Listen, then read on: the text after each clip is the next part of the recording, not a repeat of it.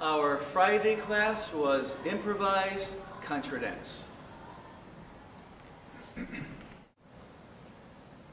This dance I discovered in my historic dance research.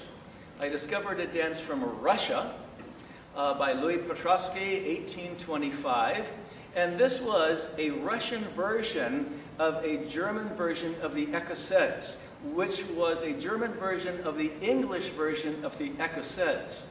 That means it was a French version of a Scottish dance. Écossaise is the French word for Scottish. So perfect for international folk dancing, Russian version of German, of English, of French, of Scottish, and best it is improvised. The top couple, when you reach the top of the set, you invent your own figure, show it to the second couple, and by the time the third couple arrives, you dance it.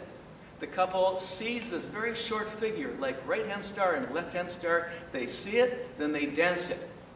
The third spacer couple used to be boring. I remember my triple minor sets in contra dancing 40 years ago. We did a lot of those Ralph Page contras. They were fun, but the inactive couple was watching a lot. This is the opposite. The inactive, the spacer couple has the best part. They watch a figure, then they dance it. They move up, they watch a different figure, and they dance it. The most exciting, the best role in the whole contra dance line. The écossaise or improv contradance. So just watch for a second.